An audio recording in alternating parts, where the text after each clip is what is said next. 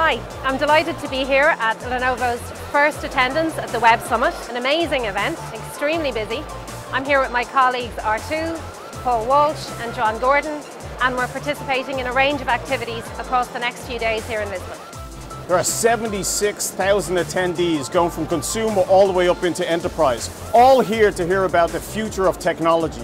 What I'm really excited about is just understanding and seeing how big data, AI and technology can actually drive big outcomes.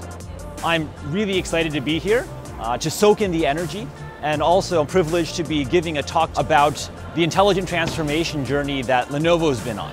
I want to share with the audience not only our vision and how we're moving towards our transformation, but how we take some of the insights so that we can accelerate and go even more quickly into the future together. And I've elected to participate in the Women in Tech Mentor Program.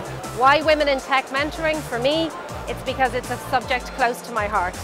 The more diversity that we have, the more inclusive we are, the better our technology is.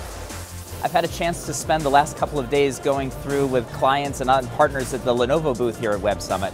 And what I think has been really powerful about the way the team pulled all of this together is you can really feel our vision of building smarter technology for all as you go through the booth.